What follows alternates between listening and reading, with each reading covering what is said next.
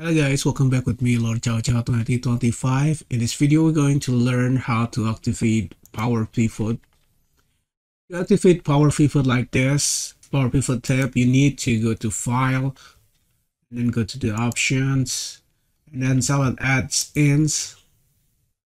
And here you're gonna see a list of Manage, select Comms, and select Go, and choose this Recursive Power Pivot for Excel. If I turn it off, it's gonna be gone. And if I activate again,